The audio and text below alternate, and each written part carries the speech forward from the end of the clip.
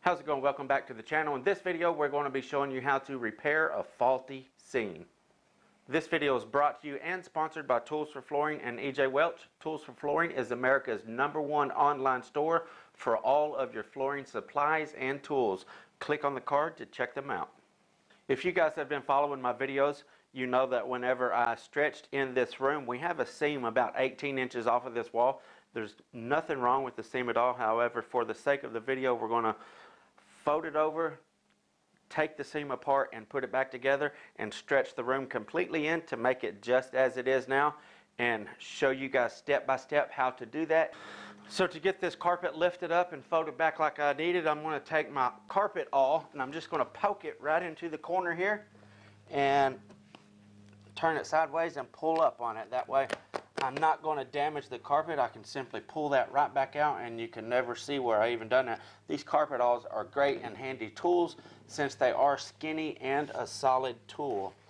So I'm going to go ahead and pull my carpet all the way back,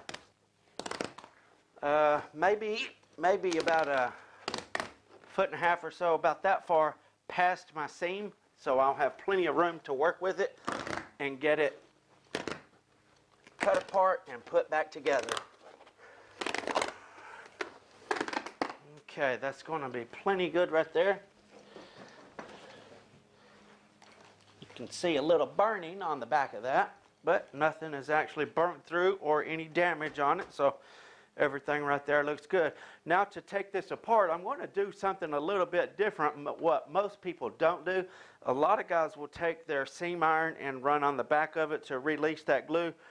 I've got a little different technique that I do that I feel is a little bit safer and less messy, okay?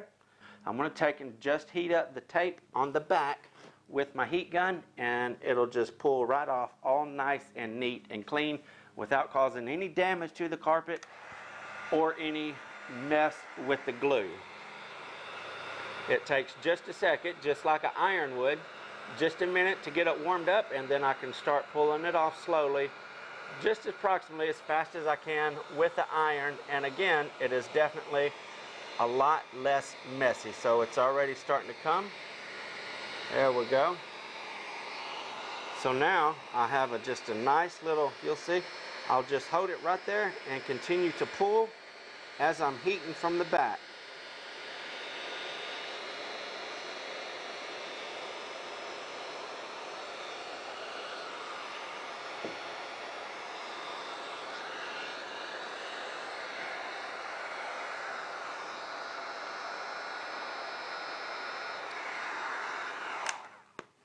I'm going to get this caught up with my paper here. Go ahead and see. Now this is why it is so not messy. I can stop. Now I've got a nice good grip here without touching the glue or anything like that, and I can carry right on just like I was.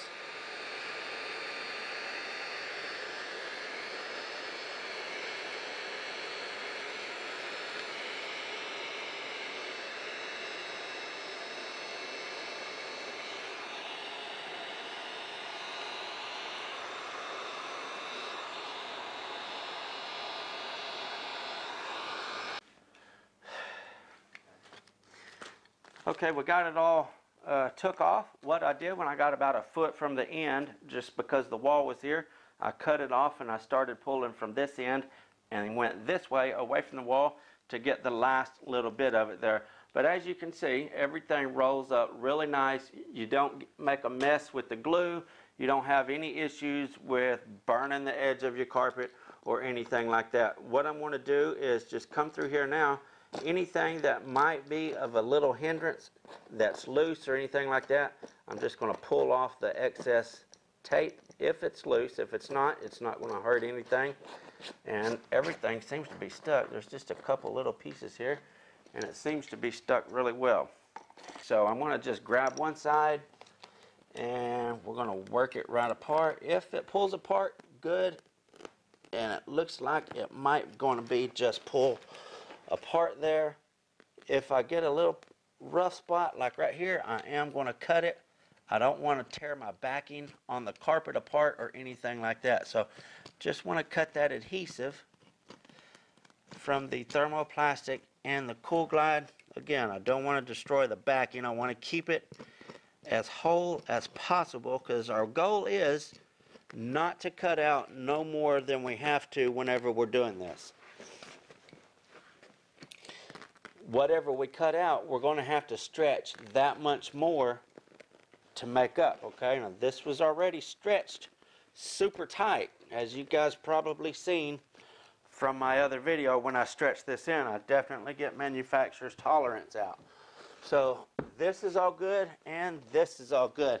Now I'm ready to get my placement, get my tools, and get this row cut again and put it all back together. What's good about this is because there was carpet tape already on here, seam tape already on here, I want to get a good close look at this right here. You can already see, or you can still see, rather, seam tape stuck in the backing right here. So we don't really have to worry about this falling apart or anything like that while we're working with it, because it's still got that tape. It's just holding everything, it's bonding everything really well together. So whenever we make our cut, we don't have to be too particular about it falling apart or anything like that before we get it sealed. This is going to hold together really well as we cut it and stick it back together, okay?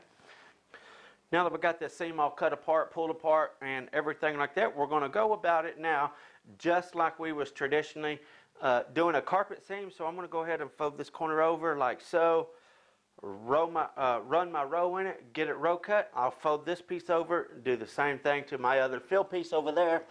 Again, we're now, pull that out just a little more. Now we are going to treat it like a traditional carpet seam. I'm going to go ahead and cut it, seal it, and everything. As I stated a while ago, we want to take the minimum amount off of this that we can, because we're also taking some off of that. If we can get by with taking a 1/4 inch, just a couple rows off of this, a couple rows off of that, to get rid of the defective part in the seam, by all means, that's all we want to take off. Again, because whatever we cut off here, we're going to have to make that much up in a stretch, okay? So we want to take off the absolute least amount as possible. So I'm going to go, looks like about 2 rows right here is what I'm going to try to get off of here. Once again, I am using the same blade on the same side so I can recreate the same gauge, okay? I used the blade on the right side of my cutter this time. When I just cut this, I'm going to use the blade on the right side of my cutter to cut this one. I am going to flip it over and get me a new blade, but I am going to use the same side. And again, what that does is recreate the same gauge that the factory has whenever they make the carpet, okay? Now, same thing on this side. I'm going to just take off 2 rows of carpet right here, just the bare minimum, so that I'm not causing a huge gap on the edge wall. And again, I've done this numerous amount of times, and most of the time this right here will work. Sometimes you do have to cut out the whole section of the seam and add to your fill piece, but most of the time this works.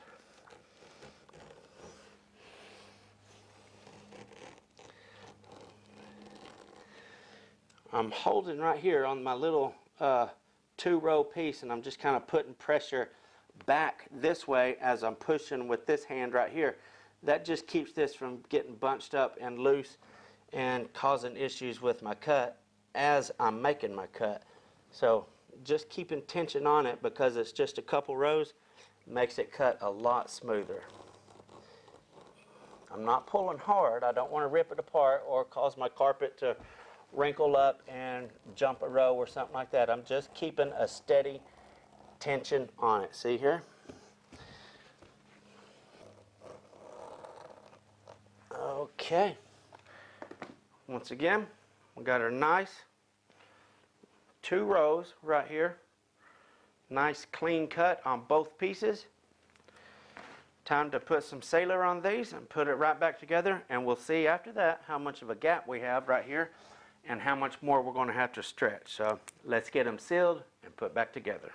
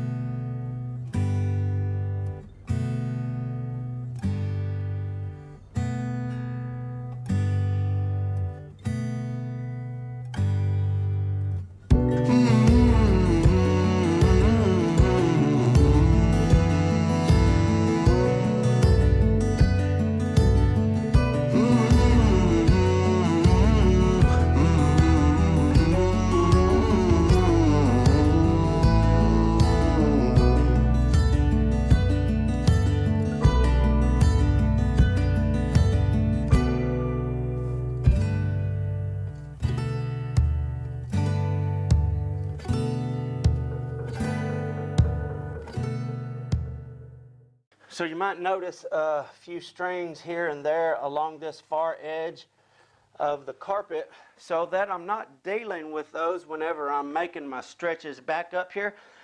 I'm going to go ahead and just cut those off. I don't know that I'm going to be able to stretch up enough to actually stretch it, trim it, and tuck it in there. So I might just stretch it up enough to tuck in there and be good. So because of that, I'm going to go ahead and trim off all this stuff that's on the edge that we don't want showing after the job is complete. So any of these strings or loose fibers or anything like that, we're going to take care of those right now, so we're not dealing with them when we're tucking our carpet or after the carpet is already tucked. I want to point out, I am definitely, since this was already trimmed and tucked everywhere, the carpet is exactly flush on that wall and on this wall. Well, almost flush. It is what it was packed, what it was tucked in there, so there ain't a whole lot up on the wall. So I definitely don't want my carpet to shift any this direction whenever I make this first stretch. So I definitely want to have my carpet stretchers at a really good angle so I can stretch directly up to this corner without this carpet pulling away this direction. So notice the angle of my stretchers. They're almost corner to corner, lacking about 3 foot over there.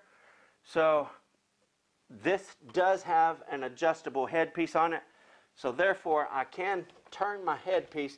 I'm actually pulling straight, but with the angle of the stretchers, it's not going to pull away this direction as I make my stretch, okay? So this swivel head is a huge, huge help, okay? And we're going to be able to get plenty of stretch here. I will have enough to trim and tuck it. It's looking like it might be just perfect. Once I let go of the stretchers, it might just be exactly what it needs. I think that's probably going to be the case. So it's going to be dead on right there. That's going to be exactly what we need. So hooray for that. Really happy about that. Not going to have to try to trim the tiny little edge. After it's already been tucked in, the edge is all loose and stuff. That's why you've seen me trimming up some strings on it and stuff. The edge has already been battered from beat down into the gully once, pulled back up, and now it's going back. So that edge is already a little bit beat up. So if I try to trim that off with my trimmer, even my carpet knife, It's going to be a little bit troublesome because it's already, the backing is already kind of beat up a little bit. So if you don't have to do nothing with that, the better you're going to be.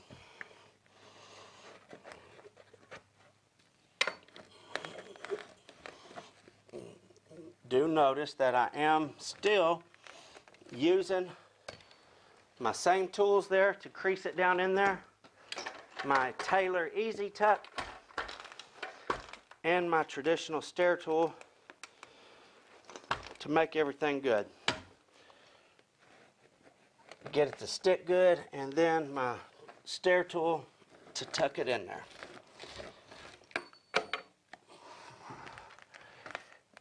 Okay.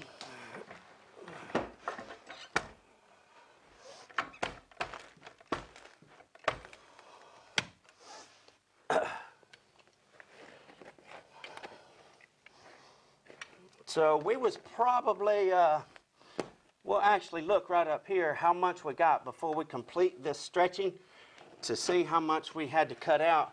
If you'll come right up here and look at this, we'll see how much that we had to pull off. So you can see from the backing to the wall how much we actually had to cut for our seam and how much we are stretching back. So that's probably 3/4 of an inch, maybe an inch right there that we're having to stretch and that we took out, because 2 rows and 2 rows is probably in this carpet probably about that much. So that's why we definitely wanted to only take 2 rows and 2 rows off of 2 rows off one side and 2 rows off another side. If we had went any further, we would have been on back here on the back side of the tack strip, which obviously would have been harder to get stretched up there. So that's the importance of only getting the minimum amount whenever we was cutting our seam off.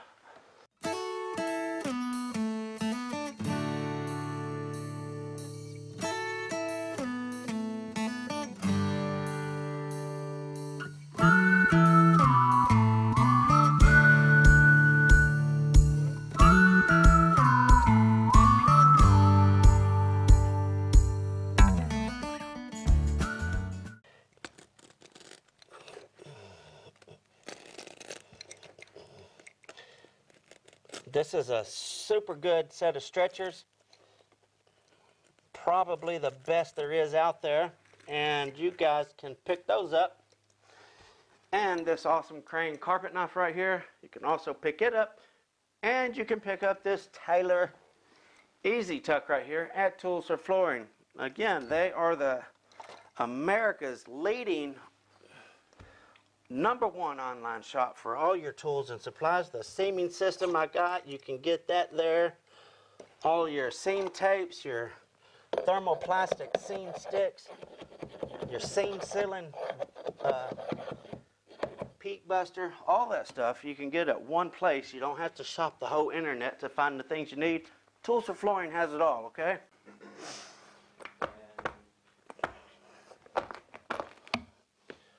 I don't want to get too much to where I have to trim it. Up there I can already see that I'm going to have to, but for the most part I want to get this pushed up just enough to tuck it in there again and make sure that it's stuck on the strip.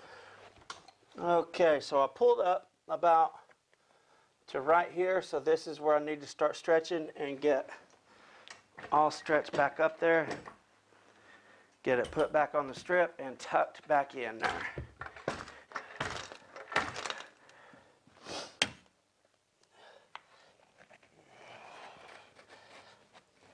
Okay, looks like I probably will be trimming some of this. I don't know though, it is my exterior wall, so the baseboards are up on this wall. Might be just fine. Either way, just whatever I got to do to make it work. Whether I go trim some or just straight tuck it, don't really matter. As long as it gets stretched back up there properly and stuck on the strip like it should be, we are going to be good.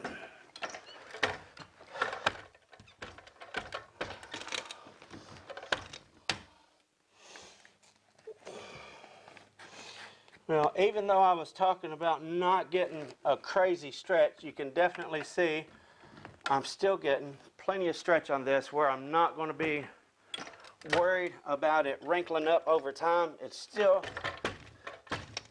am getting more than enough stretch to be satisfied with it, to make it last a long, long time still.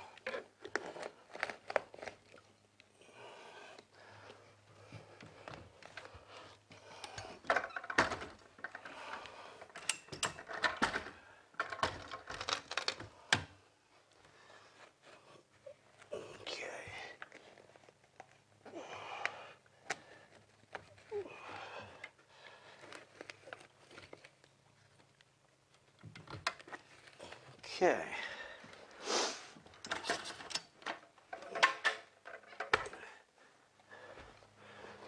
I think we're going to be good. Just tucking that, and it looks like everything is working out just fine. If the baseboards were not raised up, I would not be able to do that. It would just look all mashed up and just look awful. But because the baseboards are raised up on this exterior wall, I am able to do that, because the extra carpet will simply tuck underneath of the baseboard instead of just getting mashed up, mashed down and wadded up in my gully. Okay. All right. So, looks good. We now have our seam is repaired, put completely back together. If a person walked in here before and after the job was even done, you would not even know that there was anything had ever happened here.